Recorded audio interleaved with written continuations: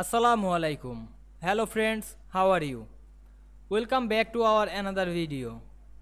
In this video I am going to show you how to add border to second page in Word. Let's get started. At first we have to open a Word document. Then we create some page in this document. Press Ctrl Enter on your keyboard. Then zoom out this document to see the all page. Now we can see here inserted many page. Then we click the first page and go to the layout menu, click the break option, then select next page. Then again apply this process, click the break option, then select next page. Then click the break option, then select next page. Then click the second page.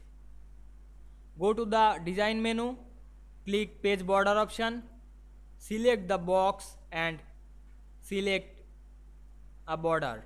Then click apply to dialog box and choose this section. Then press OK. Now we can see here added border to second page very easily.